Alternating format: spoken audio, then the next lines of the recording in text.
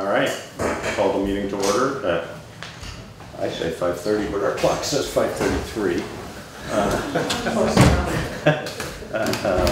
Any adjustments to the agenda? No. Do I have an agenda?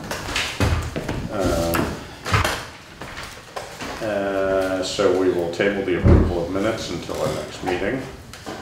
Public comment on items not on the agenda. I'm guessing everybody in uniform anyway is here for the public safety discussion. Ruby, you got anything else? I don't know if I'm You public are. comment. No, Am I? you're Okay. not. You're an item. I'm an item. You're an item. Yes, the very first Oh, item. yes, okay, yes, I recognize that one. Yeah.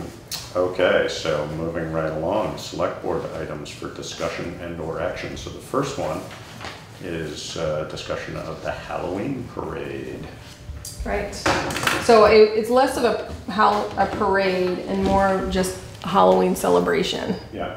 So, quick recap, 2 years ago, I came to you on behalf of a little group of parents. Yeah. And you kind of came back, talking about closing Kimball Hill, part of it for part of the night.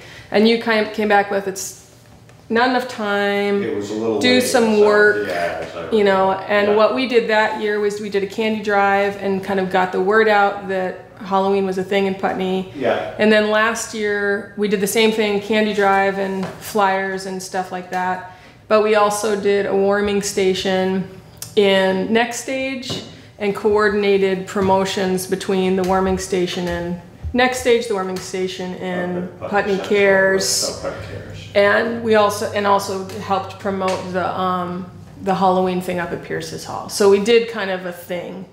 And I think that coupled with it was a beautiful night on Halloween, it was a really successful Halloween. And the other thing that happened was we didn't coordinate it with them in advance, but the fire station, the fire department, who normally parks up in front of the old fire station to slow down traffic on Route 5, parked in front of Next Stage. So it slowed down traffic coming down Kimball Hill, which was really very much appreciated by the parents. That was, As well as on Route 5 or not? I think it was just on. yeah. Well, with the only exception of right here at the intersection of Kimball Hill.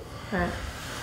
So, so that was, to us, that was like a huge success in terms of fun for the families, fun for the kids, safe spots. And it still is stressful because there are people who are not slowing down as much as they should, and there are people crossing the road. It just is, it's stressful. So now that we had that successful experience, I approached Tom and said, hey, you know, what about closing part of the road? And he's really the linchpin of, we have to get these guys on board in order to make it happen at all. And I think that Tom was really supportive of the idea, closing it for a few hours, making it so that that space, you don't have to worry as much about kiddos running back and forth. Yeah. And I think my sense is that there could potentially be things like signage, and we'd have to have people, and all the logistics we could work out with Tom. And if we need volunteers, we'll get volunteers. If there's a list of volunteers, all those things we'd figure out. But we need you guys to consider whether or not we're at a point and this is the right timing to start this. And I think that as long as this begins to be, if this is successful, I think we're thinking that this would be a tradition as long as we have some group of parents that's willing to do the legwork as we are in terms of promotions and making sure that the things that Tom asked for, which is basically tell people where to go and when, and try to get people away from the other side of the road and, to be cooperating. So anyway, so that's basically the pitch. There's still, I'm still the only parent here because parents are parents and they got things to do. But there are still a pretty sizable group of parents. Some of them are homeschoolers, some of them are, central school, and some are grammar school families who are definitely interested in this, and we got a lot of support of the warming station this past year. So, well, yeah. It's fortunate coincidence, or maybe not coincidence, that everybody who might have an opinion would have an opinion. Right. any of you want to weigh in? I think it's actually a very wise thing. That's not gonna take a whole lot of legwork to get done.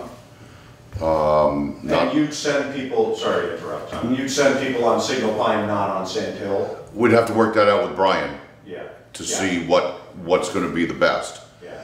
And, you know, obviously depending upon what goes on between now and then. Yeah. But I think that's easily done, and then it certainly will be a lot safer for everybody.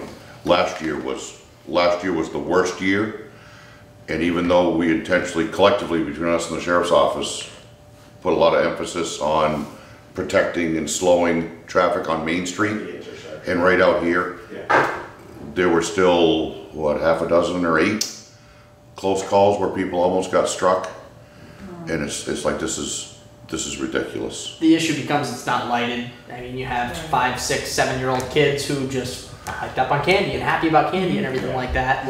They'll go anywhere. So I think I would agree with like Tom said. You know, I mean, if we can keep most stuff over to this side of Main Street or over towards the Kimball Hill side of Main Street, and we were talking about that briefly before.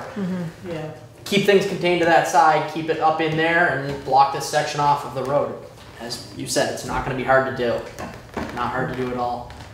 And I mean, you know, the reason I ask about Sand Hill versus Signal Pine is just that the logistics of getting people onto 5 off of Sand Hill. I mean, you know, maybe you consider one way. People want, you know, people who are wanting to go out the west-west road who are coming off of 5, we try and route them across Sand Hill. But people who are coming off of the west-west and want to get on 5, we send them on Signal Pine. You know, I mean, this is up to you guys. Obviously, you'll think this through and thinking about it. I just think trying to get any number of cars off of Sand Hill onto Route 5 is dangerous and hard to do. It's definitely get narrow through there. So, you know, it might It's you know, 3 hours. Maybe sort of a one-way route through there might make sense, but totally up to you guys how you would want to manage that. I mean, I certainly don't have any objection if, you know, it's really whether you guys feel between your resources and the volunteers that Ruby can put together, whether you feel confident that you can pull it off the way you need to pull it off. And if the answer is yes, then I think it's a great idea, you know. We're you know, the only risk I see in it is that by doing that, Sand Hill being the most prominent example, and you know, we're sort of accepting liability if something happens. You know, if we reroute traffic and somebody gets an accident because we rerouted traffic, then it's our problem. So, or potentially our problem. So, but that's we can certainly talk with Brian and whomever he needs to from the state. And maybe, well, actually I don't think it would involve the state really, because it's our road, but for that time frame, we simply make Sand Hill Road one way off of Route 5, period. I think it would be worth doing that, you know. I mean, if people want to turn onto it, going either north or south, I think that's fine, but turning out of it is challenging enough as it is, but if we're increasing traffic that way.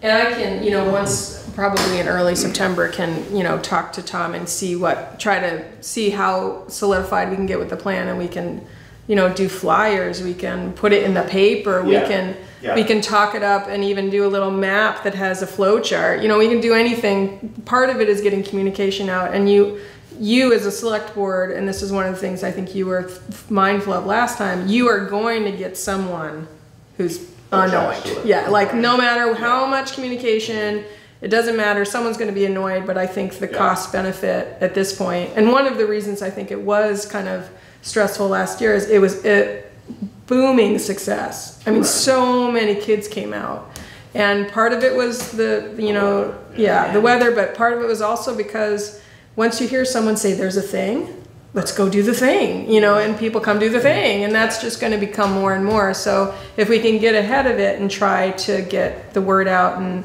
I'm also going to one of the ways of mobilizing my little team of people is try to find like slap bracelets or get someone who can help us to source. Mr. Bristol's one of them. Slap bracelets like glow in the dark for kids and just distribute them far and wide. You know, that's another way of getting safety on our kids. Right. Yeah. Because certainly once dusk comes, it's just hopeless. It's no, and I mean, if you take, I think it was 3 or 4 years ago on Halloween night, we got 11 inches of snow or something. You know, huge storm. Yeah. And my in-laws live up on the flats in Westminster where they do a thing every year. And yeah, it cut down on the numbers, but there were still a lot of people out wandering. There weren't that many cars because the weather was so bad, but you know, just the weather alone was a challenge. Right. So, you know, no, I think it's a great idea. I think it's just a timing. Yeah, there's approximately 200 kids. Planning issue. From 4 to 7 p.m. It's 3 hours. Yeah. I think it can work. You may have done this already, but the other thing I would think is, what do residents and businesses think? I mean, I guess now the only business that's really affected might be the general store, because offerings is, you know. Yeah. But I would. Yeah.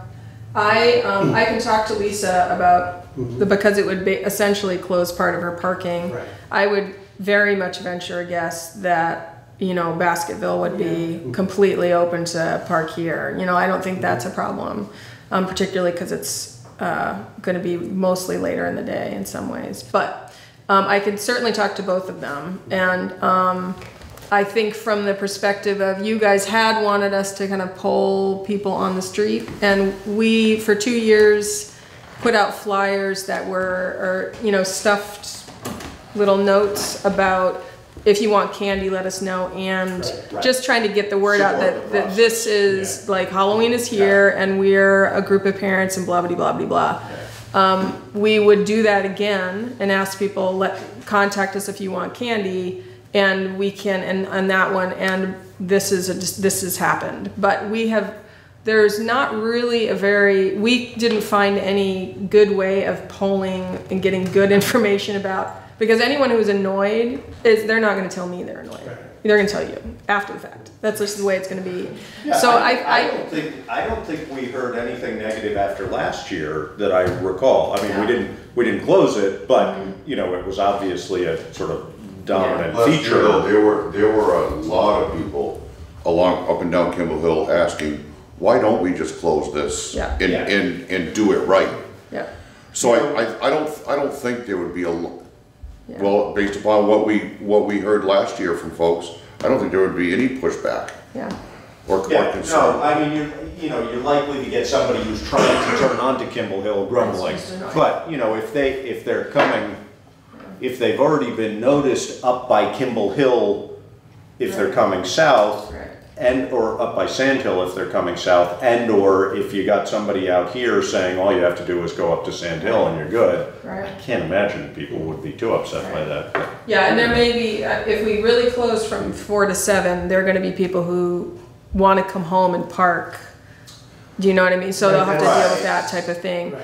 And so, you know, making sure that the word is out as clearly as possible in advance so people can plan accordingly. You know, so if they have to park, you know, at Putney Carriage, I don't even know where the end point would be. Park somewhere and then come later. Right. Something like that. Yeah. So. Yeah, the other thing as far as the general store is concerned, and you know, this would be up to talking to Lisa about, but you know, maybe, and I don't know whether this makes sense or not, but maybe you keep it open up to the, you know, the turnaround. Exactly, so that triangle, so you know, you could reroute people around the triangle if you needed to, and or if people were going to the general store, but you know, that would be a possibility. It might make things sort of more complicated than it was worth, but I mean, but we could go through those logistics. Yeah, exactly. You might sort of put it on the table as a possibility if they're. I mean, I don't imagine they're going to object, but I know they like to keep as much business going as they can. So. Can they park in front of the old fire station? Well, probably. I was thinking about that too. You could talk to the folks who. Krause. Yeah. Is it Nick Krause? He applied for a permit. I can't remember what his name is, but Karen would have a record of it. So we can find out, because that would, that seems like a pretty simple place to be able to park, but as long as they didn't object. He'd probably have to ask his tenants. Right, he does have tenants there, but it's open on the other side. Yeah. Yeah. So, Okay. But I agree also that Greg would probably be receptive. I mean, plus there's quite a bit of on-street parking up in front of Greg's now too, so There that's is. a little bit less of an issue. But. No, I really can't. I think they even close at 5 at that time of year. Yeah. I mean, it's. And if they, when does it fall? What day of the week does it fall? it's a Wednesday. It is. Yeah. It's the middle of the week. It's not on a select board meeting. Good. Yeah, check that So we out. don't have to have that deal. Right. If I'm coming to a select board meeting, I want to be able to drive right down Kimball Hill. you could dress up as a goblin. There you go. Somebody important. Anyway, so I mean, I don't, whatever you need to do to think about it, talk about it, and make decisions, great. But if it's a go, then I would just work with Tom. If you had any other questions, or if you want me to talk to Lisa and that's something you want to hear first, I can try to get on it. It probably can do it before the next. I recommend you make a motion to. Yeah, I'm not sure we need one, but Laura, I'm assuming would be on board. I don't know whether you've talked to her about it. I think she would. The other question is just, are you comfortable being the go-to guy, Tom, versus putting it on Ian or Jess or Keith or somebody else? I don't know. Yeah, no, that's fine. I think they're. I mean, we'll all be working together anyway. Yeah, that's so, what I'm yeah. assuming. It's just, if you're the point, you've been referring to Tom as the point of contact, as long as that's good, Okay. that's fine with me, certainly. Yeah, absolutely. You made me think of one more thing. They do a lot of people, like from East Putney or whatever, come here. Because what I'm thinking of is if a lot do and drive, and Greg is still open at Basketville, and all these people are parking there, is that going to interfere with him? Well, it would be worth talking, I mean, I think that we leave it up to you guys to figure out sort of I don't those kind of remember. logistics. I mean, I think that this whole parking lot gets full, and probably people are already parking up there. Yeah, right. And I don't, but I don't know where they're coming from, but I certainly think that. But it might be a draw, if It's people true. hear the streets closed, people are looking for a Yep. safe place. Right. Absolutely. Well, Greg might want to, cordon off a certain area for Yeah. parking for customers or something, I mean, But the other that's just thing, the kind of and when stuff I you can have to. talk to, I mean, I can talk, when I talk to Lisa and to Greg, in all of the publicity and promotions we do, we can very heavily talk about, they can be, they could be sponsors. I mean, ultimately, this is a community organized thing. Right.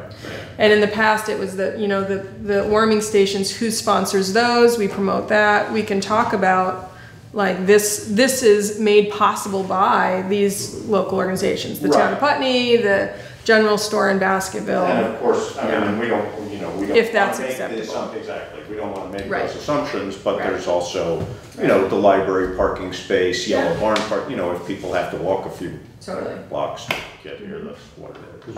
Yeah. So, Yeah, sounds like a good idea. So, need a motion? Make a motion that we approve.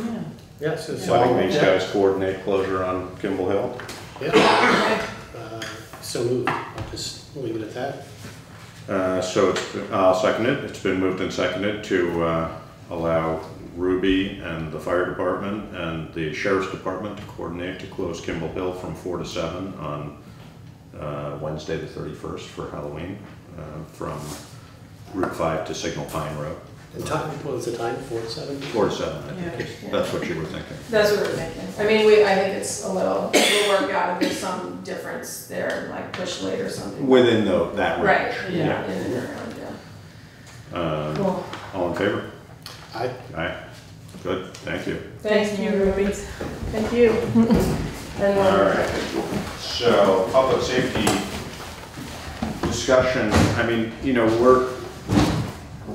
we didn't have sort of a specific agenda for a public safety discussion. We just felt like it had been a while since we'd had you in, and Tom's in and out semi-regularly, but I think my feeling was, you know, we haven't charged with the public safety committee with anything recently. And I guess it's basically a question of whether we should be charging them with anything, tasking them with anything. And if so, what you guys might think what that might sound like or look like, or whether you're feeling like things are pretty comfortable in public safety right now. Do we need to involve public safety committee or not?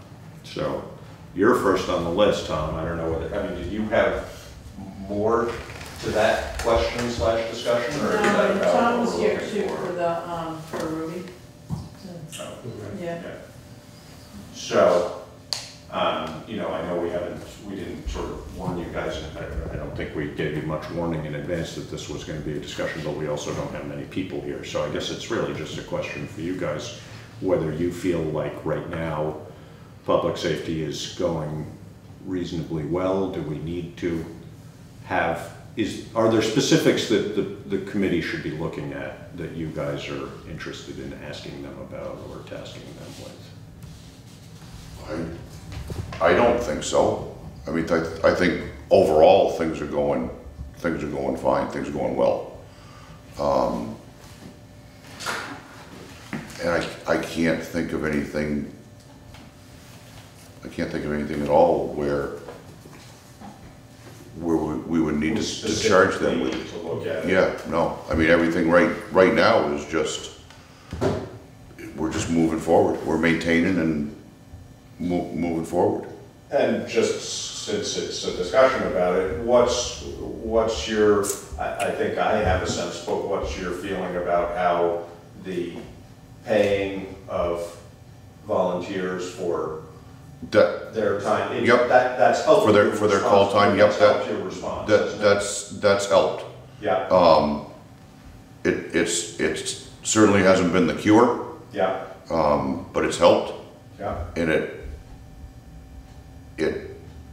for those folks that are doing everything, which are very few of them, but they're there essentially for every single call. Yeah. It's making things right for them. Yeah. And it's helped, not as well as I would have hoped, but it's helped to get other people there. Yeah, are we out of the water? No way. Yeah. Not by a long shot. Yeah.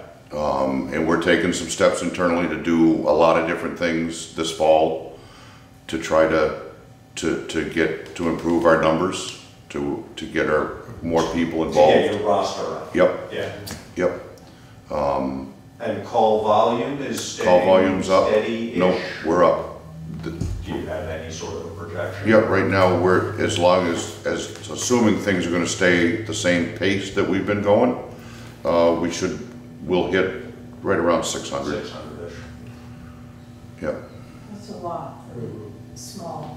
Well, and you know, I mean, how long ago was it that we hit 500-ish? Yeah. Five years ago, maybe? 5, 6 years ago. Yeah, somewhere in that range, Yeah. but it's just, it's not getting less, that's for sure. Right, and I mean, to go along with that, I know people have the idea that, well, it's the college or it's the interstate. We can prove it out month after month after month. It's not one thing. Right. It's just everything. Right. And And you know, as you certainly experience in this world, all of you guys, you know, 1 month it'll be the college, the next month it'll be the interstate, the month after that it'll be the central school, the month after that it'll be traffic, you know, who knows? I mean, it's just totally unpredictable in that way. So, I mean, I think that, you know, we've seen steadily that the college always plays a significant role in our call volume, but not, I think, an inordinate number compared to sort of where it was previously 5 years ago. Right. It's not like that's changing the equation a whole not at all. lot, so. Is there anything new cropping up that may not have been? Opioid? Yeah. Like opioids, Not a big, not an oh my God in town. Well, I say that, is not that we're responding to and medicating folks and all that. a handful. It happens. It happens. To say that it's not here, and anybody to think that, absolutely not the case. Yeah. But it's just, we don't, You're not. emergency services aren't being called. Yeah. One thing I wondered about as far as call volume steadily increasing is there, I think I know the answer, but is there any sense on any of your part that there's an educational component that we're missing out on, i.e., are people calling 911 necessarily? Are you going to, frivolous calls or not? I mean, I know you have to triage them all. I understand that. Right. I mean, that's a little bit of a trick question, but yeah. In that, we don't know that 99.9% of the time until we're already there and we're done and back. Yeah. But overall, no. Do we get the nuisance calls? Sure. Of course. Yeah. Everybody does. We're always going to. Yeah. Is there an overabundance of them here? No. Yeah. No. Just part of the. It's just part of the business. Yeah. Yeah.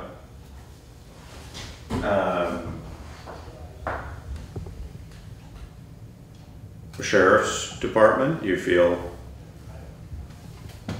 different than anything Tom's saying as far as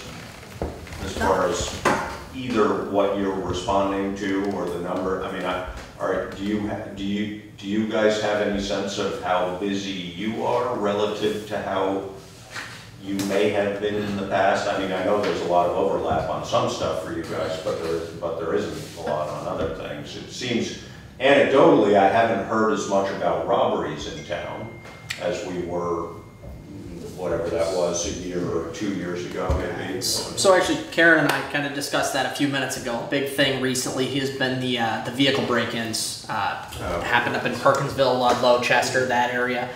I've only heard of one occurrence of it happening down here, and that was one night. The other thing I heard about the other night is the building right up on top of the hill past Baskerville. I can't think of her name now off the top of my head. Anita's building, yes. The gray one. Yeah, I heard about that one being vandalized. I didn't hear about anything being taken inside or anything like that. In fact, the state police was the one who handled the call because it was at night.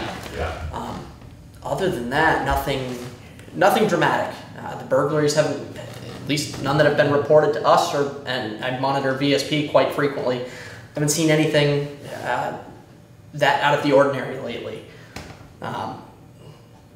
Obviously, regarding the opioid stuff, obviously anything when we're in town, we're going to be responding with them and whatnot.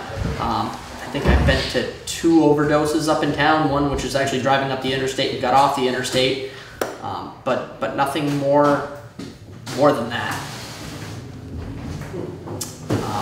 Obviously, like Tom said, it is here. It's here, and it's everywhere.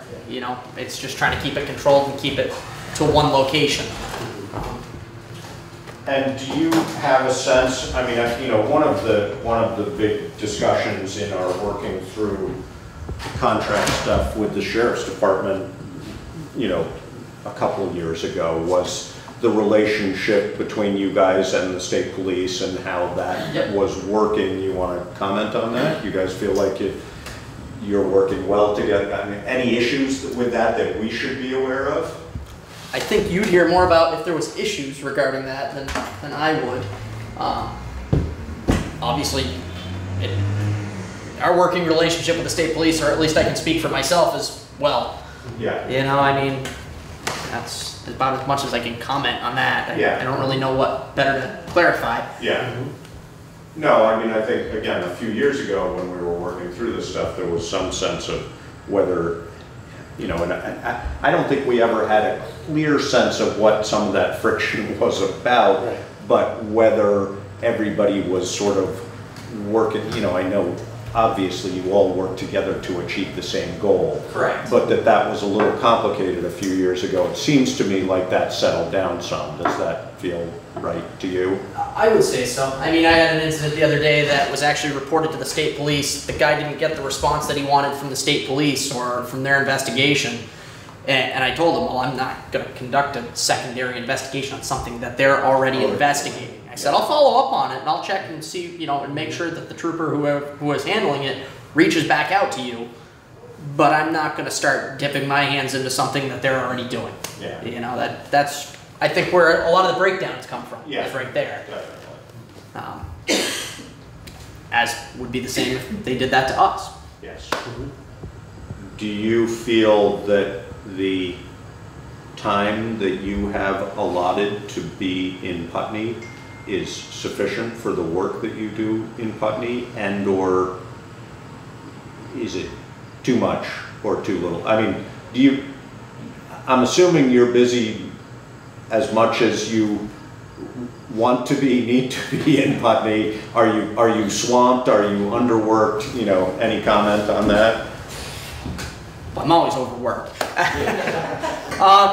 No, I mean, obviously, I would always advocate for more time. You know, I mean, I think I've worked hard towards the community policing type of thing. I've tried getting into the school more, obviously, and everything like that. I think that in this day and age, with all such as the school shootings and stuff like that happening, you know, that's what we need to do more work towards, is the community policing style. And I think with more time. That's a good point, because I don't think the community knows that he does spend time at the school. And do you feel, I know that all of you have been involved in ongoing trainings and discussions, Right. etc. up there. Do you feel like the school, and I don't want to point a finger at the school, but do you feel like things are going well up there as far as school security is concerned? Are there, Safety. yeah, I mean, I think there could definitely be some modifications. I think Tom and I talked a little bit about that towards the end of the school year. Just obviously we helped run a mock drill up there towards the end where both Tom was up there, I was up there. I think some of your guys were up there. The state police, a couple of those guys were up there. And obviously there was kinks. There's kinks that we need to work through, and we can improve. You know, there's always room for improvement. But overall, I mean, I think they do have a pretty good grasp on things. But once again, you know, there's always room for improvement. A big issue with it is money. You know, I mean, that's a big issue with it, because a lot of the modifications that would need to be made for today's day and age just cost so much. a lot of money. You know, they're only budgeted for so much money. It's real, and it's really not our purview. Yep. I guess my question mostly would be, is there, and I think I hear what you're saying, but you know, is there anything we can do on our end that would support your work up there that would be meaningful, or do you feel like working with the school is working okay for you? Again, maybe the more time question would be, you know, the part of that. I don't. Obviously, there is only so much time in a week. I guess I'm kind of put on the spot there. I don't really know. Yeah, no. To be honest, it's just you know, whether you know, if anything leaps out to you, whether signage is, well, for example, I'm glad to see that the signage was changed. You know, we've implemented that change in the speed limit up there, which I think is a good thing.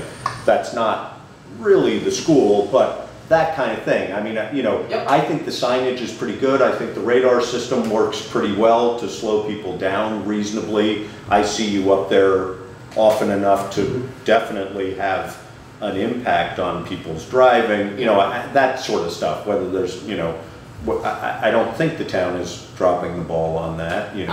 I would say they're doing a pretty good job on that. You know, I was more referring to the fire drills, the drills of those sorts of things, the active shooter drills, stuff like that. That's more what I was looking for. It's definitely the speed limit reduction in that area is a good thing, bringing people in. Hasn't been many issues with speed through there. On the weekends, I can't say that, you know, people don't use it as like a racetrack through there, because they definitely do. No, the kids aren't there. They know the kids aren't there, and they don't care. You know, I mean, it's right through. But during the weekdays, especially during, you know, drop-off, pickup times, lunchtime, stuff like that, there's not a ton of speed through there. There's not a ton. Do you get the occasional one? Yeah, but. We have had some people. Karen has said that there are some people who have said they feel there's too much of a sheriff's presence particularly I think on Route 5, isn't it? Yes. I have mostly been of the mindset that for me it's kind of an oxymoron to say too much sheriff's presence.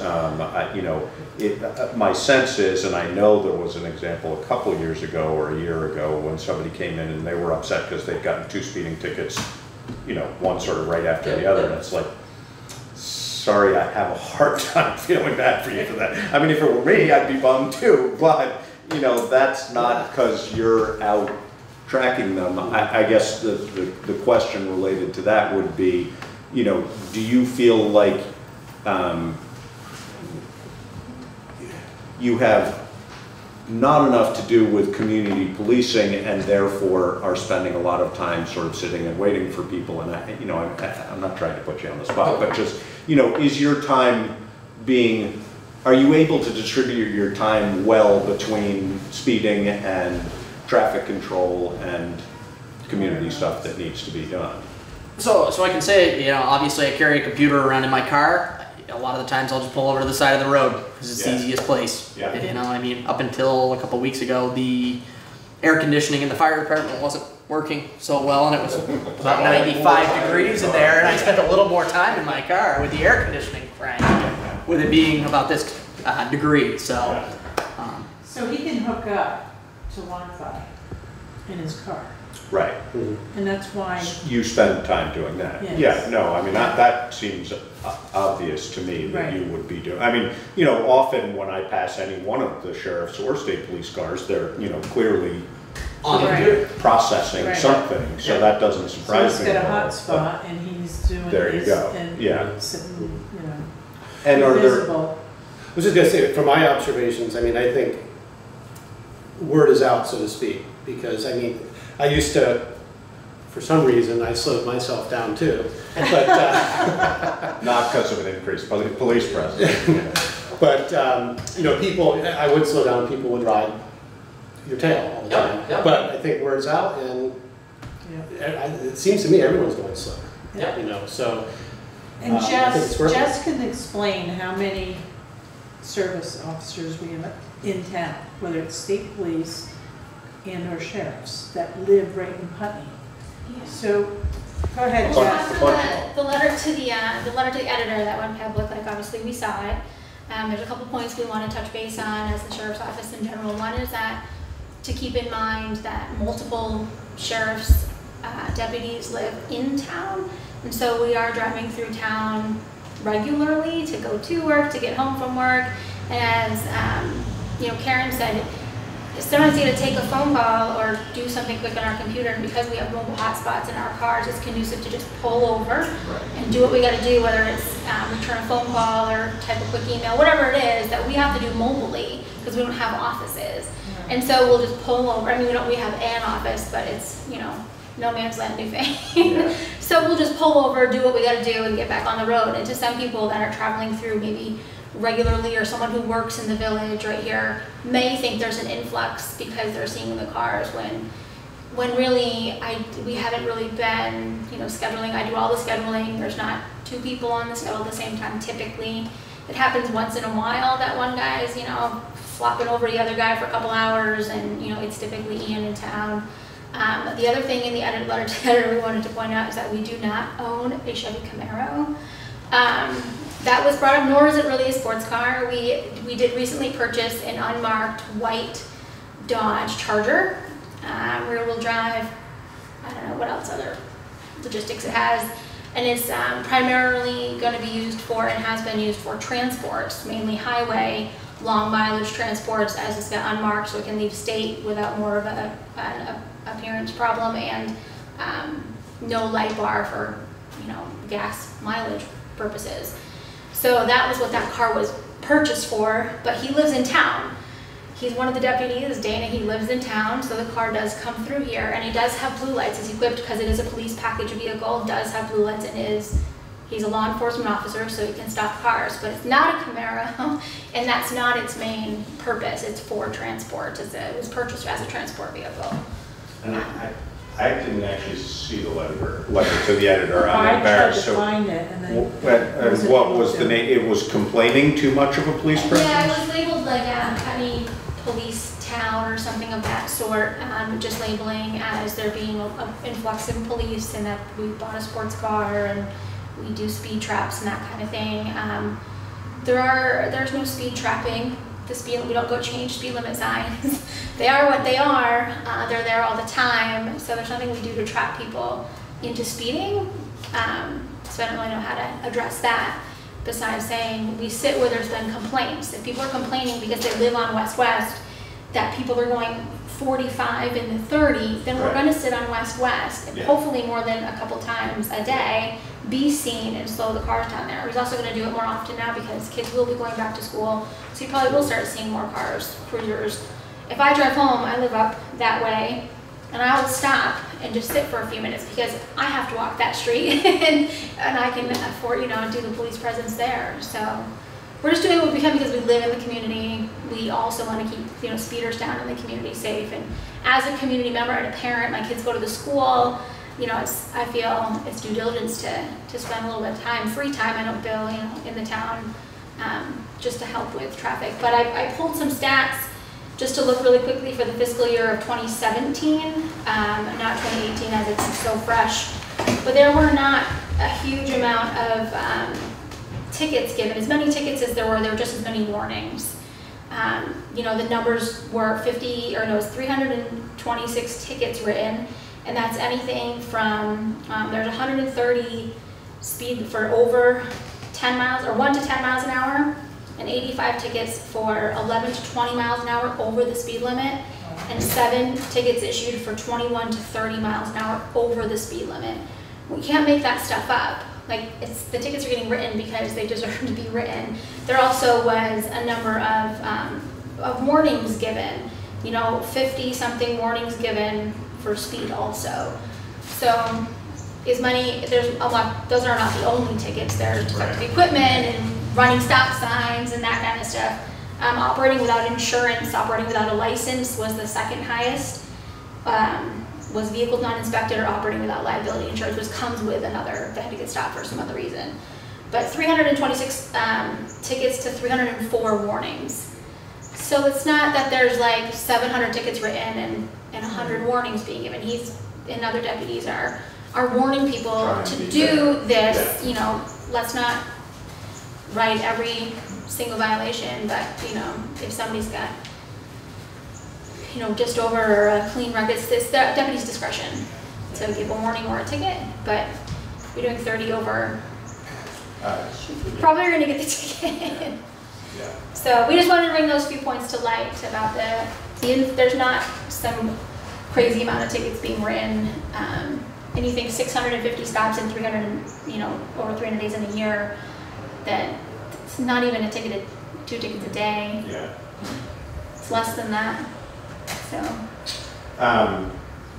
I know somebody raised the topic of whether there was, and I know this would not be intentional in any way if it were the case, but that there's some level of intimidation for sometime when cars are parked near a business that people might not pull into that business.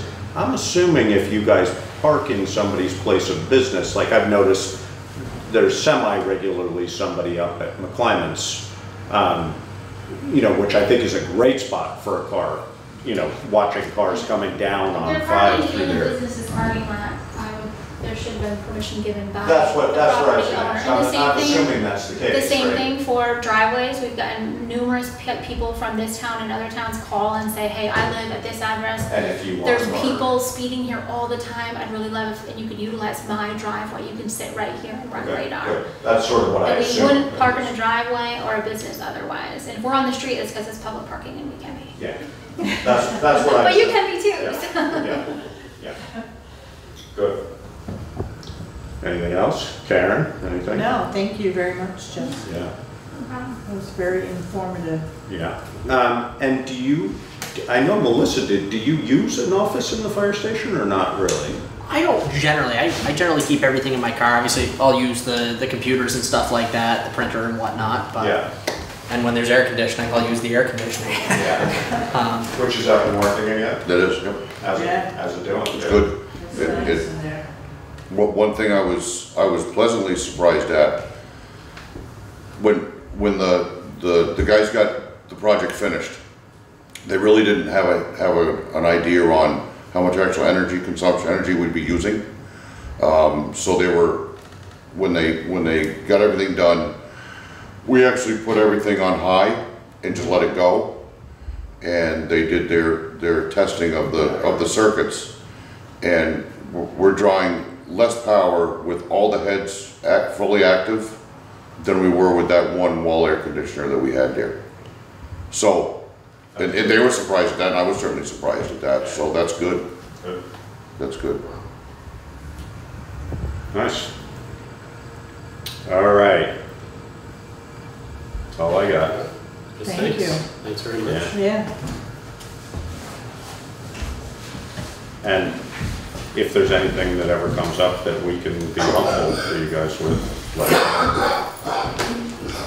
Thank you. And as far as the Halloween issue is concerned, again, also, Right. you know, just let us know if there's any way you want us to participate. Cool. Thank you. All right. Have a good night. See ya. You too. Bye. All right. So Public Safety Committee Which is you, Steve. for tonight. You're the chair. Nobody else is here. We haven't met, so for Do quite they some need you time. at this point? There doesn't seem to be anything that's pressing, you know, as Tom was saying, and the sheriff's department, I mean, we haven't gotten any complaints about anything other than. No written complaints. Except for the article in the paper, I mean, the only thing we I ever. didn't see it, I'll have to No, I try. didn't either. Yeah, It was in the Reformer or the Comments, do you know? I thought it was in the editorial of the Reformer. Reformer, yes. I'll have to, I didn't see it either. Right. I mean, the things we discussed in the past were police, fire, and rescue. And rescue, that was, at the time, that was more of a financial thing. Yeah. Yeah, it's more of contracts. Right. Yeah. But, Should have asked how that relationship is going and things Yeah. like that. But I haven't heard complaints about it, so I'm assuming. no, it's nor going have I. No. So, well. And we should get Norm Bartlett in at some, he's our representative to rescue, so at some point we could invite him to, that doesn't have to be soon. but- Yeah, we tried to get him tonight. And he didn't work, yeah. I'm not sure if Deb was able to reach him. He's, they yeah, might be. they might be out of town, yeah. Yeah. So, I've been working on it for 2 weeks, so. Okay. Unless he goes away for the summer. I don't think so, I think they're around similar time, but, It's okay. yeah, no, that's fine, no, just sometime, Right. it's just, you know, it's also good for him to sort of bounce questions off and things like Yeah, that. no, I so think this is great. It's useful. Yeah. All right, well, I guess that's it for public safety then, for the moment. The one other thing that's going to come up in public safety is, it's not that long before we negotiate with the schools again. So, Correct. so we should be thinking about that. And, you know, however we want to, we should probably just, We need to discuss it prior to budgeting. I was going to say, we should probably sometime in the next couple of months just look at those numbers. Yes. And when do you know when that actually occurs next? Is that in next year's budget?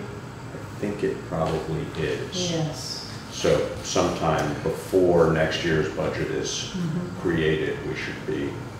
In the private schools that you're referring to. Yes. Yes. Right, Yeah. right. Yes. And their contributions. The contributions, Right. exactly. So, you know, that's something we can review and. Yeah, we definitely need to start that process. Yeah, because it takes a little doing. I mean, you know, they're all always very receptive to the Right. process, but we want to do it in a timely fashion, so we're not Right. saying at the last minute, no, wait a minute, we need to get this done. Yeah, I don't want to do it last minute. No, so, all right, good. I guess this might fall under public safety in a way. Animal control, I mean, it's not, we don't have it on our list, so I don't, but somebody had brought to my attention that there was a dog-on-dog attack down here 10 days or so ago. Putney Landing. And one of the dogs was killed, is that right? Yes, but we have to remember that is private property. Right, that's what Windham somebody through pointed housing. out. Yeah. They are handling the They're situation. managing that? Okay. Yes. Our animal advisory board does know about it. Yeah. Janet Goldstein has met with Windham Windsor Housing, and I kind of have to reel them back in and remind them that they're tasked to revise the ordinance. Yeah. Only. For the moment. Yes. And come up with a job description as well, right? Yeah, For the animal control officer. We do have a candidate. Yes. He was interviewed by the animal advisory board, but they did not make a decision. Okay. So he is military. This is the same man that came a couple years ago, Steve, that then was deployed. Right. Yeah. Tom Caffrey. Caffrey. I met him, and he's got a strong background in law enforcement. And like I said, he's active military, so he's not in town All the time. 100%. Yeah. Well, So we have to discuss that a little further Okay. and see what What the options are. Yeah. needs are, whether we have part-time, full-time. It is on call, Right. so, and it is stipend. Yeah. But he is very interested. He also, and I'm going to throw this out on the table, he is also, interested in constable, right? right. Yeah. And I don't know the history of a constable being in Putney, Yeah. so I don't know if that's a consideration. We have had a constable, not always, but much of the time. They don't play a huge role. Serving people is one of them. Right. As a court function. I mean, the sheriff's department can certainly do that, but it's a function that, for whatever reason, if it needs to be done,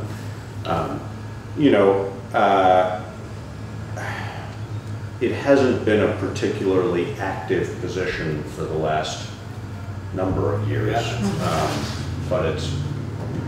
But we also, in the discussion of public safety and particularly in community policing, we did discuss whether a constable could play some meaningful role in that, and what that might be. So, yeah, I think it's an ongoing discussion. Yeah, if there's a constable, do you need full-time sheriff's department, That's something we have to think all the way through. Yeah. I think also though, we thought of a constable maybe more as a liaison between different organizations, the school, whatever, and because they could spend more time. Correct. Yes. And, but I think that part of the issue is that they wouldn't have the same classification as constable as sheriff's. Sheriff's. And training. So I don't think the town would want that. No, well, it was a possible discussion that would be an option as far as policing is concerned, but you would have to have somebody that was very committed and very well trained and accountable. Right. Those don't always all come in one package. So sort of where you go with that. And I don't see Putney having its own police force. Well, we explored that option. You did? Janet Goldstein actually was instrumental in exploring that, so you could chat with her about that sometime. Okay. The infrastructure was the biggest Exactly. piece, the cost of the infrastructure. Right. Cars, training, an office, all sorts of things. Dispatcher, it's an expensive That's prospect. great, you already looked at that. Yeah. No, that Avenue. was 2 or 3 years ago. Yeah? She went and met with different people doing, and researched, there's a report on it, so you might be interested in that. But yeah, one of the things she looked into was, you know, there are a handful of towns that use a constable as their primary source of law enforcement, but it's a very different model than what we've used our constable for. So I think serving subpoenas has been the primary thing that a constable has done in my memory anyway. So, yeah, I don't know much about that. I don't think there has been one since. Well, Henry may Henry have was. still been when you, for the first year or two when you stepped came down on. shortly after that. Yeah, that's right. And was Henry constable and? He was animal control officer. I Yeah. can't remember exactly what the overlap between those two was, Right. were for him, but. Yeah, because I was thinking the same, you know, he could overlap. You could, Yeah, again, if you had the right, if you had just the right person, Right. that Yep. could work great. I mean, Yeah. Tom, you know, that's what he's proposed, Tom Right. Caffrey. Yeah. You know, not that he's proposing that there would be overlap, but that that's a position that one person could fill those slots, so. So, yeah, the board is discussing his qualifications and resume. Sounds good. Good. Okay, so next is flood and anything else? No? Good. No. Flood and fluvial erosion hazard regulations public hearing. So we aren't technically having a public hearing on that tonight. We're talking about Not having. tonight. We right, have to we're warn it. the So, public hearing. so basically the idea is to figure out when we want to warn that. Do we have a time limit on when we need to have that done by? No, because we have to notify the towns. So there's some minor changes presented to the planning commission. They're just minor, like, edits. And these are available here. Yep, yes, and that's your copy. And we already had that. We had- I can't remember, was that technically a public hearing or that was an information session? I No, can't that remember. was the public heering that needed to be warned by By the planning commission. And now that they're, Was that planning commission or DRB or both? no, that was Planning planning commission, commission. right, yeah. So the select board has to warn their public hearing as part of the process. And Alyssa Sabetto from Windham Regional will be at the meeting. Okay. So if there's anyone that has any questions, I would expect the planning commission to be there as well. You were both at the first other- hearing, Yeah. so you kind of know what kind of crowd we're gonna anticipate. And I didn't get many phone calls or questions. After that? No, after that public hearing. Yeah. I did go up to one property on East Putney Falls Road, and I met with John Kimball, broker, the state A&R guy. Yeah. And we walked the property, and on the map, it shows it's flood hazard area. But because it was built up on rocks, Yeah. and the brook kind of, you know, went down in between, So there was no a big way. elevation. Yeah, there's no way it would flood. Right. Which is exactly what, a big point of what they were trying to say at that Correct. meeting is that every. Correct. I think property owners' fears are if they are in flood hazard areas, they're not going to be able to develop their property. Right. But that's not the case. So each property is going to be different. Where it may not be the case. Right. I mean, sometimes it is going to be the case, Well, but. sometimes. Yeah. But, so if it is, then you may have some restrictions. Right. Or limitations. Yep. But the state's really not, it's just a second review by the state. Right. To make sure if you're near that area, you're built up so many feet. And your property is protected. That's Yeah. what they're trying to do. And also properties downstream. Right. Yeah, are Right. protected. Yeah. And infrastructure downstream is protected. Yeah. So, yeah. So there are some natural channels for brooks and streams. which are good. just what they are. Yes. That's what that whole discussion Yeah. about 60 feet from the Correct. center line Yeah. Yeah. was all about. So, So we do need to warn a public hearing. my suggestion would be, On a Wednesday? yeah, Yeah. Before a select board Yeah, meeting. I agree. and I think probably not at our next meeting because August and No, right we have to before have Labor time Day to put are- it in the right, for paper. what, 15 days, right? Yeah, Mhm. and then, you know, if anybody, we want to get the information back out to people. And I'm thinking, September 12th or oh, let's see, 26th. so the 29th we meet, and then you have the 12th, Bad day. and then the 26th. I think either one of those would be fine. How about I mean, the I think 26th? that's a good time of year. Yeah. People are back in town. Yeah, 26th is I good. think the People have settled 26th, back in, yeah. et cetera. And then we I can think that's fine. notify surrounding towns, because we have to certify everything, and so I'm gonna put September 26th. And maybe just before you get too far on planning that, just make sure that Pip is, Yep, or somebody to represent the planning yeah, commission. and Alyssa. And I know Alyssa's on vacation, but I thought it was like the week of the 17th. So we should be safe. Okay? Okay, sounds good. All right, financial reports.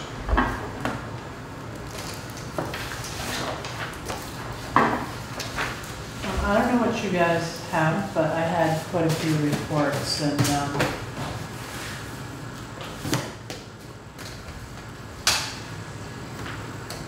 I guess what I want to point out, there's a balance sheet, and then there's budget status report. The same. So the balance sheet for this year, It's all library. are you on the, are you all? You have two different, I have, this is the general fund budget status That's the report. one I'm looking at. Okay, Oh, okay. so, and the balance sheet is on, on this guy. Separate. Yeah. Yeah, okay. So general fund balance sheet, in the checking account right now, we have $2,063,107.05. So tax money is coming in. Taxes are due this Friday for Putney. And the hours that they can bring them in? Yes, 9 to 4. 9 to 4? Yep. Every day this week. Yes, yeah. After 4 on Friday, it's late. Yes. Right. Yes. So, yeah, if it's in the mailbox on Monday, unfortunately, it's, but, it has been coming in, it's, Steady. yes.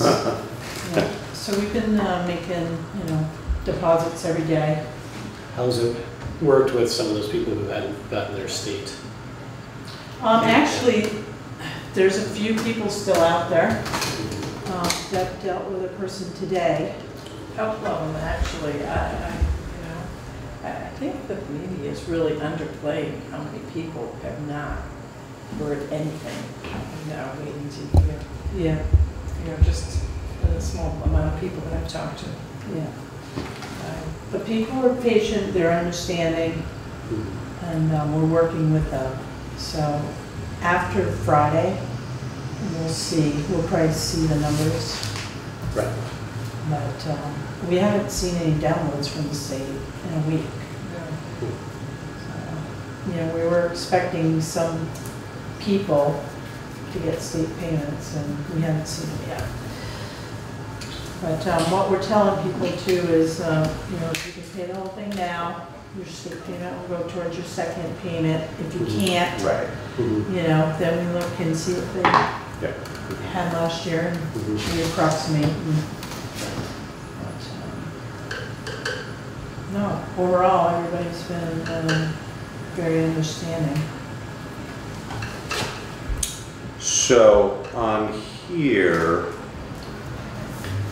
on our budget status report, like just on the first line item, property taxes, 945, 330, that's what we would anticipate having collected at this, For this year. for at this point in time for this year. No, no, so the budget, right there, that 945,330. Yeah, So that's general fund, Josh, okay? yeah. So on the Oh, highway. okay, separating highway, Yeah, yeah, okay, yeah. that makes sense. The highway was That's what threw me off. 836,000 Okay. something, Yeah, okay? yeah, no, that makes sense. And just remember that, you know, we have to pay out the school too, Right. so, No, and that's where, okay, so Right. basically the different, I mean, we've got the highway at 836, the general fund at 945, and then our total receivables are 3,457,000, so that includes the education tax as well. right, So that's the total that we will bring in during all 3 tax periods, all 3 Right. tax payment times. Right. And then it gets, the school portion goes out to the school, the highway Yes. portion, right? Yes. Okay. Yep. I just wanted to make sure I was yeah. knowing exactly what we were looking I at. know, there's a lot of numbers here and it's, but I'm still getting my head around this too. I spent a few days with Chip and the first day I was just like, all right, you gotta go now. Too much. It was like, my head was like, whoo, but I'm seeing things and, you know, making the connections. So it's been a really good training, Good. yeah. No, preparation for budget season, because it's coming right along. Town meeting is one that's not, you know. It'll punctuate whether you've learned what you need to learn. Right. Try to explain it to Yeah, everyone, right? exactly. Yes, because you can rest assured that when those tough questions come up, you'll see 3 heads going like this. I'll be going like Yeah. this. For you.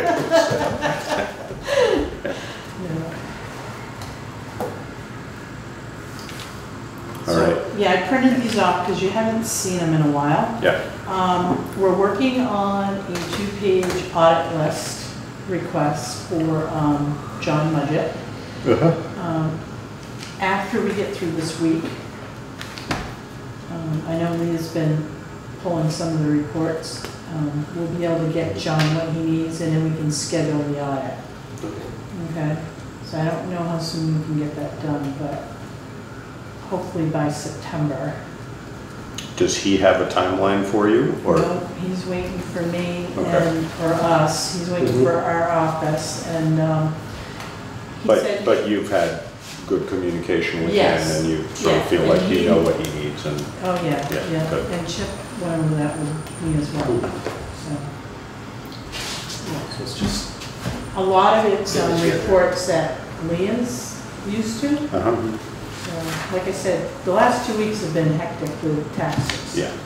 So there hasn't been much time to do other right. projects. Okay. Anything that surprises you here that you want to make us aware of, or? No, I I mean, just- it looks like things are making sense. No, it looks good, and I go online and check the banking too, and we're in good shape right now. So, but it's the beginning of the, fiscal year. Right. I will add that on page 2 of the balance sheet, so the delinquent tax clearing and the utility payment clearing and the current tax clearing. So at the end of the day, those numbers should always be 0. Because that means Sorry, where are you? on page 2 of the general fund Balance sheet. balance sheet. Oh, balance sheet, okay. Yes, because, yes, And it's been a struggle. When you see to get money, it to 0 out. yeah, when you see money sitting in there, it's like, oh, what's hung up, what's going on? And it's always me. I press a button and it doesn't go anywhere. Just, yeah. I swear I pressed the button, I swear I do. It doesn't go anywhere. Well, it's kind of funny, because I was pulling everything through on a date, I was driven by a date. Well, that kind of messes up them doing their deposits, you know, because they can't reconcile. Because that's not Right. based on a date. No, it's based on deposit number. Actual numbers. Yeah. So I told him I wouldn't do that anymore. But, no, we're gaining. It's a learning curve and, yeah, we're getting there. So on a lot of these line items, for example, on page, this shows 1 of 12 of, which 1 of 12? Is that the budget status Oh, 1 of report? 6 of the budget status report. It's actually like the 5th page in. Budget shows 0 for a lot of these. And then actuals are real numbers. If you go to the, it's Is actually it way in the the 4th back? physical page. Yeah, Yeah. I'm just wanting to understand why that is. Keep going, one more.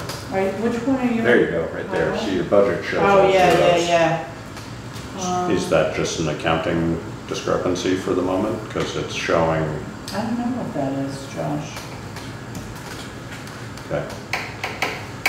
You know, so I wonder if that's just an old report. You know why? It might be that's not zeroed out or something.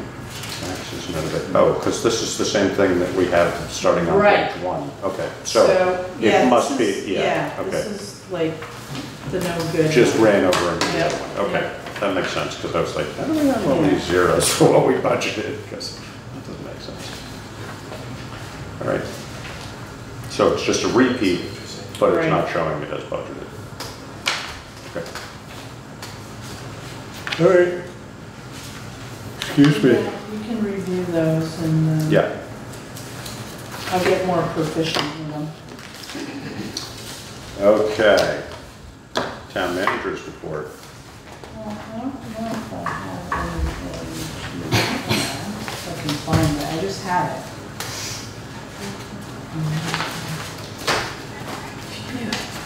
One.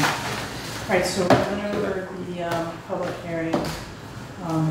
Holland Hill, we're gonna get ready to put that out to bid. Okay. I was hoping to get it done this week. To get it out to bid. Yeah. Brian's planning on trying to have a pre-bid meeting on, where are we? Probably the 27th Okay. or before. It might be the previous week, the week of the 20th.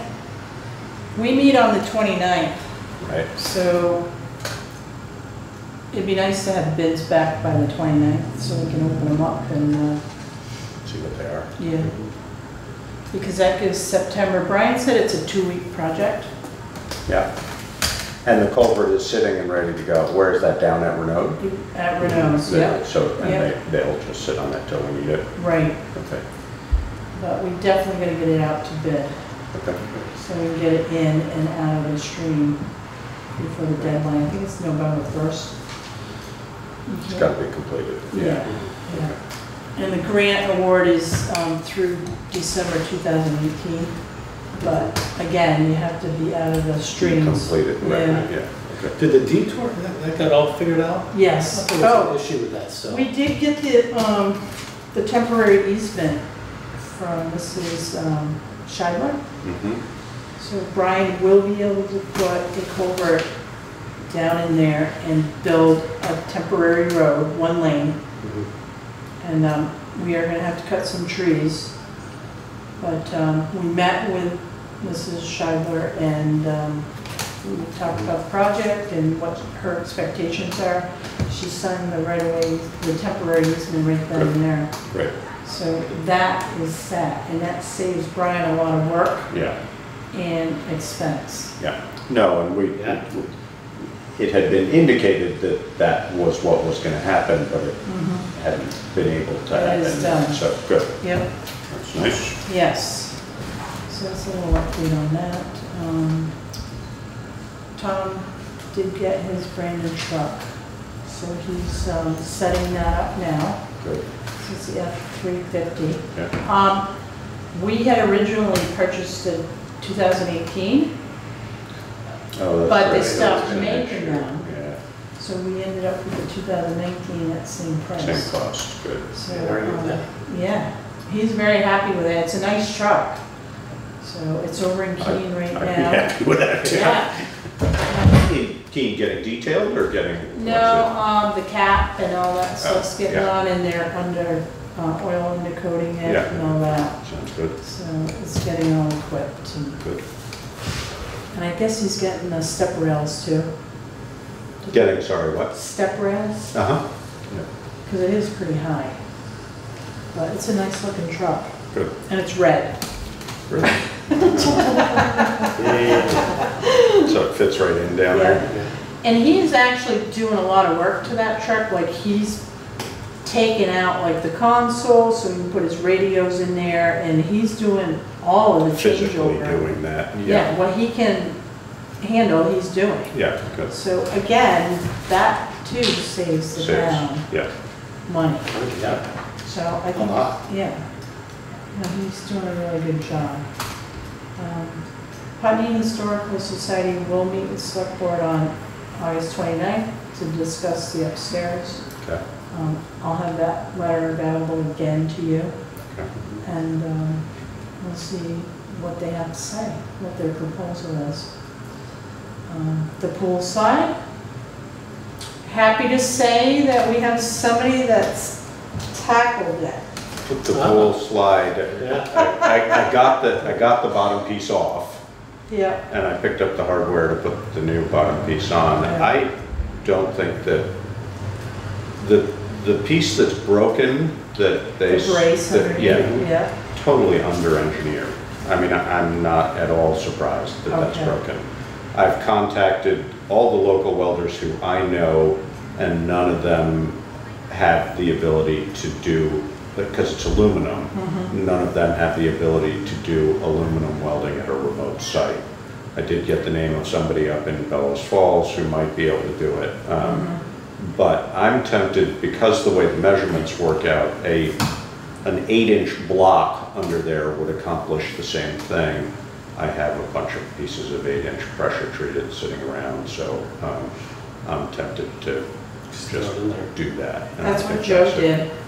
did. Yeah, Yeah. no, but this is much bigger, and Right. you know, that was sort of holding the brace in place underneath there, but Yeah. what's clearly happened over time as a result of that brace breaking is that the whole thing has slowly crept downhill. Yeah. So the next challenge is to get a jack under it and slowly, or hopefully okay. quickly, Yeah. but maybe Yeah. slowly bring it back up to where it was supposed to be, attach the new piece, and then put a, you know, essentially replacing the brace with a solid member, because the brace, Yeah. does not look to me like it was designed to really do the job it's supposed to do. So I think we could fix it and have it break again in a year or two, and that Yeah. doesn't really make sense to me. So, Okay. Well, so thank you for. one step at a time. I haven't gotten back over there I yet. know, but But at we least have that piece is progress. off. We have progress. Yeah, so. Good. Highway, any comment on, I mean, not highway, sidewalk? Um, Any developments on that? Or, I know we have the right of way. We do have the right of way. Yeah. I had to send the attorney our certification letter. So they have to sign off on all the easements. So they review the plans. Yeah. Make sure the easements match Okay. the numbers. And This is Larry's office Yes, that does this? yeah. Okay. Eric did it for phase 2. So he has the paperwork. I was hoping I would have had it back by now, because I have to get it to the state in order for them to To get take the their approval. next step. Yeah. Okay. I do have one development about the sidewalk. So I had mentioned a few weeks back that I was going to apply for a grant Mhm. because the cost of phase 3 has increased. Mhm. So right now we have a $300,000 grant, and it's a 20% match. Mhm. And I knew because of the extras, RSG going up 22,000. Right. There's the state culvert 40,000, the right-of-way easement impact on one of the properties. Yeah. Was, 15. So we put in for a grant of $269,500, I think. So among 31 applications, we were awarded and approved for $215,760 in federal funds. Excellent. Congratulations. That's great. Good. That's through what? Bike and pedestrian? Yeah, Yep. that's what I Yeah, thought. V-Trans. Excellent. Yeah.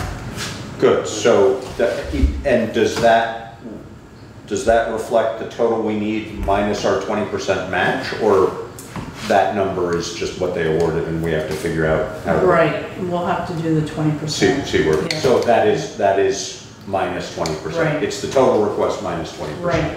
Okay, So- great, good. So that was good news. Yeah, definitely, that's excellent. I'm hoping, we're still anticipating the project going out to bid in the fall. Yeah, Construction will be, it could be in the spring. It's gonna be tough.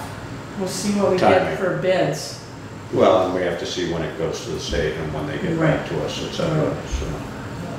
It's Yeah. moving forward, Good. which is a good thing. And are you keeping Landmark apprised of that? Okay. Yeah, Corey Mack, I met with him, he's with RSG, he Yeah. came down last week, on Thursday, I met with him. He was taking pictures, because he's trying to match the lights up at Landmark to go along yeah. Benner Lane, so it, is consistent. Good. But he's excited, and You might want to just, experience tells me you might want to weigh in with the Energy Committee on that question.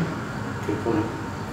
Because they had significant commenting, particularly when the park and ride went in, but in general, public lighting is an issue that they like to be aware of. Primarily, at least on that one, their main interest was that it was properly downlighted so that it wasn't causing light pollution. Right. I'm assuming the state and RSG would be thinking that same way, but I would recommend yeah, letting the Energy Committee, okay. at You least- can go look at Landmarks. exactly, Yeah. just let them weigh in on it Right. so that they don't, Yeah, and I so know there there is isn't a surprise in it. There is a property owner on Benner Lane too, is they're worried about, too much lighting. Yeah, So yeah. No, and I mean, Corey's taking that into consideration. it's all so- about the design, and I know they will be conscientious of that, but, just, it's that distribution of light so that it gets wide enough, but doesn't Right. affect, like a homeowner or a Windows, tenant, yeah. or a, rental owner on It's Vinegar not too Lane. bright. Exactly, Right. doesn't want it shining in through Yeah. people's windows, et cetera. Yep. So, I will do that. cool, thank you. All right, anything else? Good. I'm good. All right, any other business, Not that I'm aware of. Deb, you got anything? No? Okay. Steve, Nope, good. nope. All right, That's good. I think we are gonna have a brief executive session. We can, it's totally up to you, Yeah, I'd like to have a brief executive Right. session. We'd invite Karen, so if you want to, I would ask for a motion to have an executive session based on discussion, and I don't have the statute in I front of me. have it right but- here, but do you want to Put do your warrants warrants first? first? Oh, sorry. Yes, Oh, warrants, sorry, I missed that. yes, Yeah, let's do go warrants ahead. and then we can. Yeah, sorry. Yeah. Okay, I'll move to approve and execute the warrants as presented. I'll second that, and if there's no further discussion, all in favor? Aye. Aye. All right. Okay, so payroll warrant dated August 10th in the amount of $11,126.56. So this is just, no, this is library too. So you'll notice net amount And then this is electronic, so this is direct deposit. Oh, so these people have switched over. Yeah, so right there is your total combined.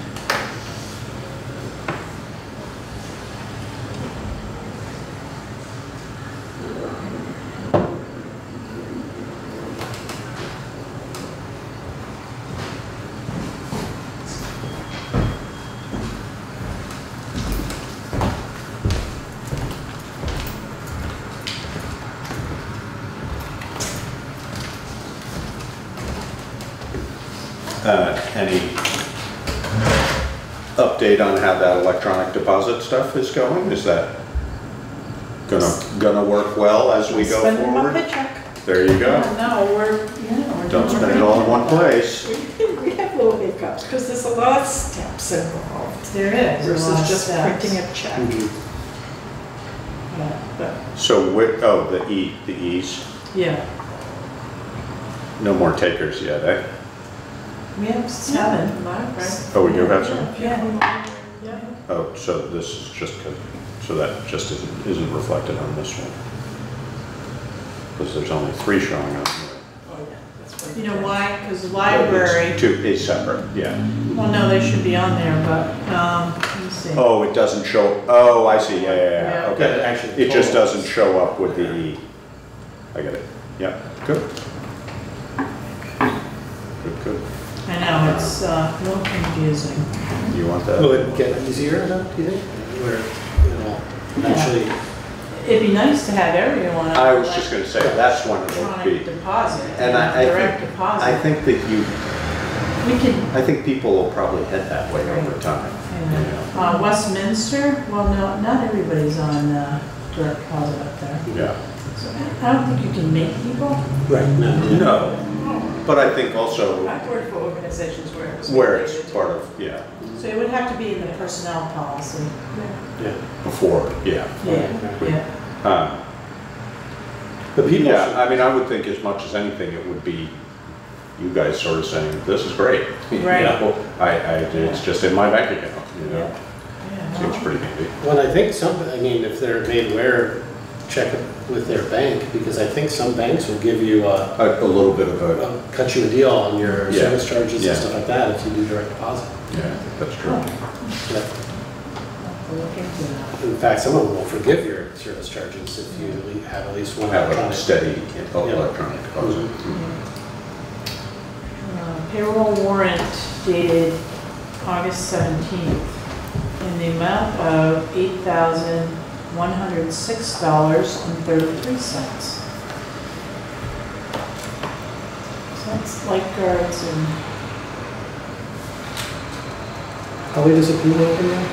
I mean, when will it close? I asked them that question. It's another week, right? The Yeah. 30, yes. Yeah. I know they were saying that the problem is everyone goes back to sports and Right. they lose She's running out of lifeguards. staff. Yeah. The staff is going off to do their Yeah, thing. and go to college. But that's it. Yeah.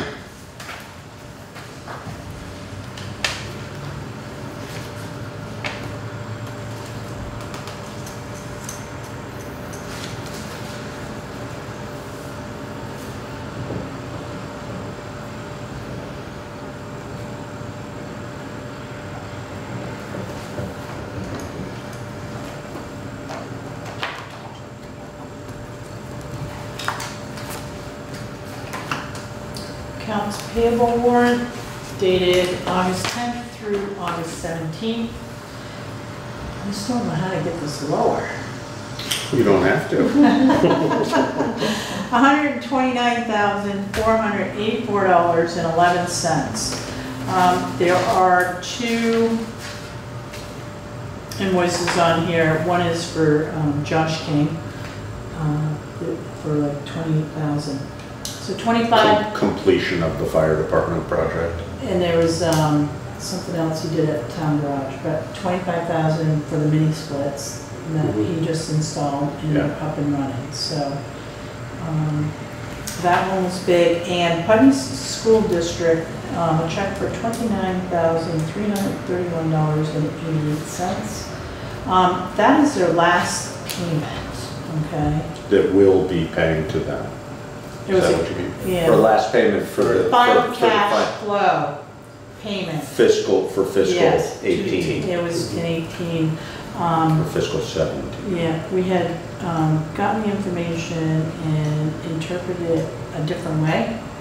So we were corrected, and so we had to issue that check. Okay.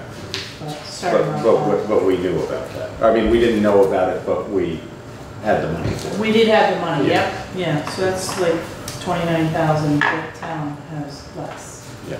unfortunately, but, what else? They were probably gonna catch up with us at some point. Oh, and, yeah, and there are several taxpayers that did get a refund because their state payment paid more than their taxes, so you'll see some names on here.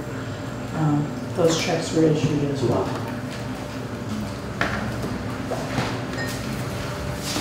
Was that like that came by?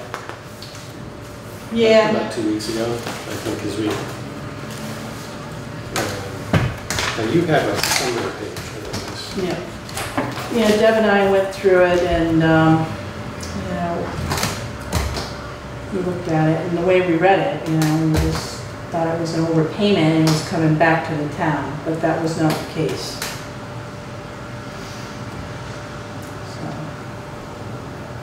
And I think Deb had contacted the state to verify. I did contact the Department of Ed. What I didn't realize is that it wasn't the final, that it was a preliminary and it was a final coming, because I have no history. So I didn't realize that there was a final. Yeah, because we had thought we satisfied the school Yeah, excuse me. with 2 other checks, but no. Not quite. They're hard to satisfy. But Chip went over that with me as well, so, and it made sense. That's good. Yeah, no, it actually, I saw all the numbers and I looked at the cash flow, the final cash flow from the state, and it's like, yeah, it all added up. I mean, our NEMRIC report showed, you know, what we paid. This is and- what it's yeah, supposed to be. Yeah, Yeah. so.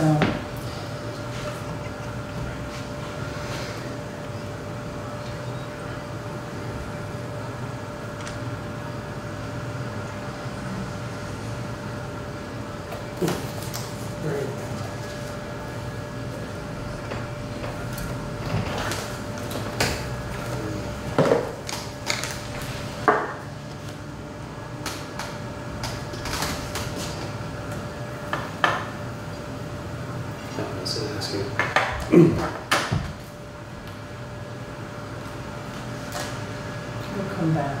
Yeah, well, no, I was just thinking, because I know they were by, I don't know, I've been at that conference last week and I have some Yeah, all yeah, your head's just off. sick. Yeah. But I know they came by the school and they were trying to figure out, Yeah, yeah. and I think it seemed to me they had just discovered it too.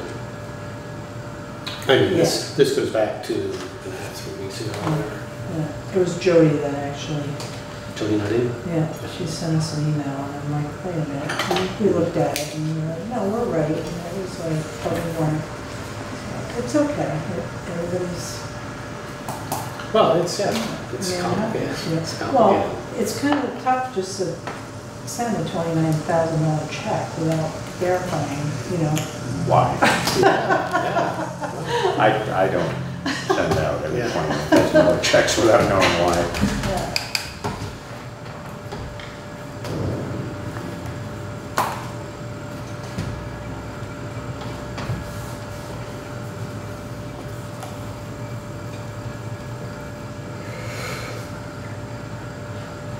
The municipal roads general fund. What was doing something at the library?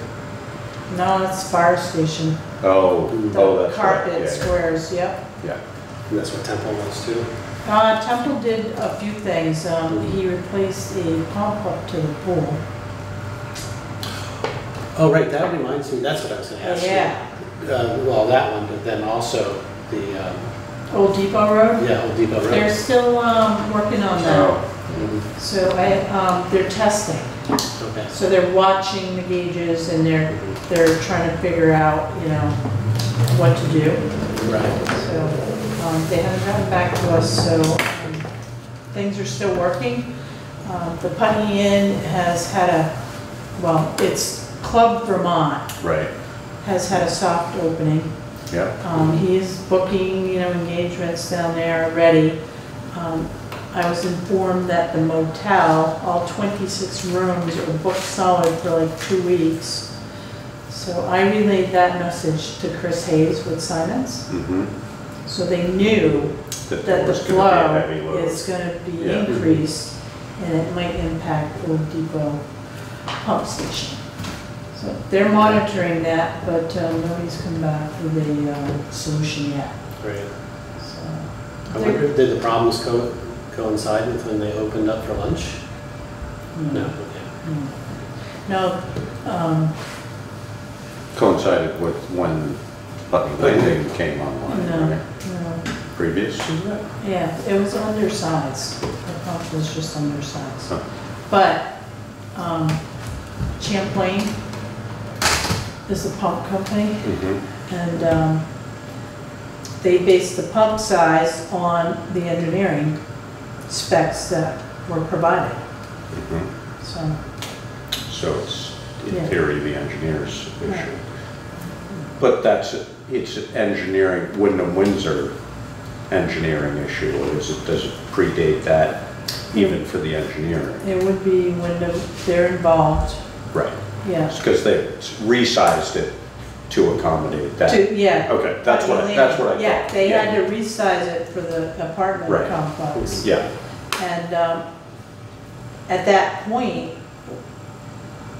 Club Vermont wasn't even, you know, in the works. in the Yeah. works. Yeah. We didn't even know they were gonna go online. Yeah, So with that too. and it should have already been sized appropriately for that anyway. I mean, Previously, we already knew about that. Yeah. Right, That it yeah, had the potential of being online at the Yeah. time, so. yeah.